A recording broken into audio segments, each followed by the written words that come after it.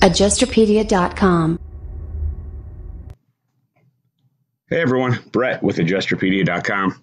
Today I want to show you real quick how to add a pony wall, half wall, knee wall. It's called different things by different people, but basically it's a wall that goes up part way. Sometimes it divides a shower from a tub, or maybe there's a half wall that goes up to sort of give someone a little bit of privacy in the bathroom next to a toilet. They also use these half walls separating kitchens from dining rooms and family rooms from kitchens and so forth. You'll see these in different houses. So let's go ahead and get started. I went ahead and I sketched a bathroom here. Now, if you're interested in seeing how I got these symbols, as far as the toilet and the tub and the shower and the vanity, we have another video out that goes over how to add toilets and vanities in bathrooms. So check that one out if you get a chance. So anyway, here we go. What I'm going to do is I'm going to draw a wall, a pony wall, half wall, right here. I'm going to sketch it in.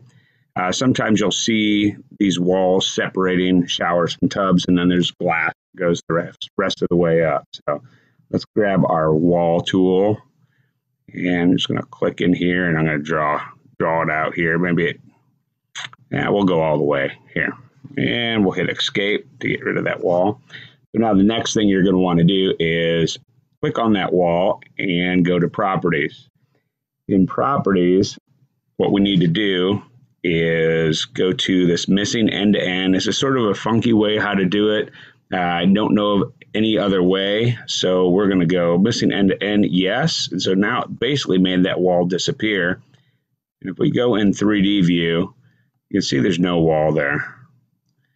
So let's go back out of 3D view. Next thing we're going to want to do is click on where that wall is again. It's hiding, it's still there, but it's not visible. We're going to click on properties, and we're going to go to thickness. Now, most standard walls interior wise, once you have the drywall and everything, is going to be 4 inches. We're going to make it 4 inches. And then the next thing we're going to have to do is go to opening base height. So we're going to just determine how tall that wall is going to be. I'm going to go ahead and put 4 feet in here. And then the glass will take it the rest of the way up. So now you can see that there's a wall in there again. And if we go to 3D view, you can see that that wall's in there. It's a little ghosted, but it's in there. So that's how you do a pony wall or half wall or knee wall, whatever you want to call it. I'm going to do it one more time real quick.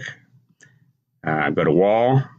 I'm going to make a pony wall, half wall, knee wall, whatever you want to call it, right here, just to sort of separate the toilet area so it gives someone a little better view. Let's move that toilet over, center it a little bit. There we go. All right, so now what we have to do, click on the wall again. Going to go to properties. We are going to go missing end to end. And let me give you an idea real quick before I do that. Let's go to 3D. So now you can see that the wall is actually all the way up here. Let's back out of 3D.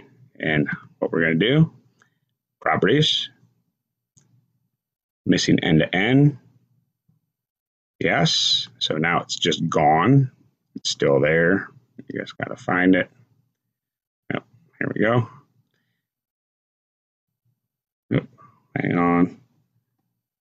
Where are you at, wall? There it is.